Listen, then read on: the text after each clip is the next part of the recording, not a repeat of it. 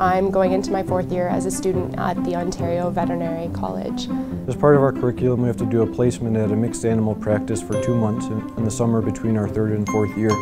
This summer I have a really great opportunity to blog about my experiences for my externship course. I thought it would be a really good opportunity for me to reflect on the experience and also have a little bit more interaction with the community and with future students that are coming into the veterinary profession.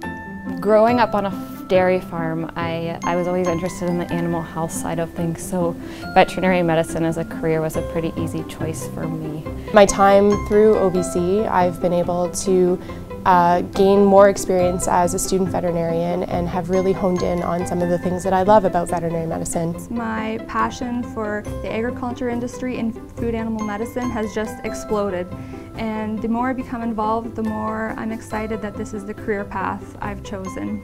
This summer when we're in our externships, we're going to see that those situations are real life and we've been well prepared by our school to put the skills they've taught us into use. Hopefully future students will learn a little bit about what's involved and what they might experience, and potentially clinics that might take on externship students in the future will see how much of a benefit this program is.